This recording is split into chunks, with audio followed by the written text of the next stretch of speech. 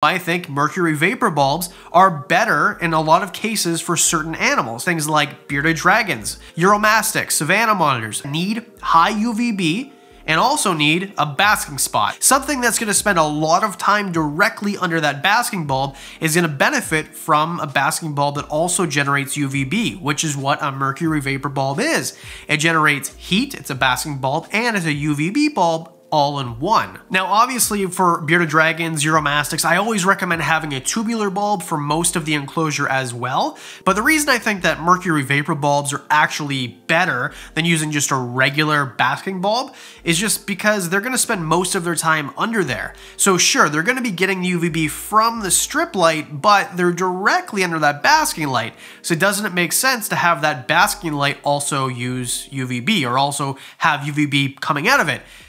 Basically, it makes more sense because it's more direct.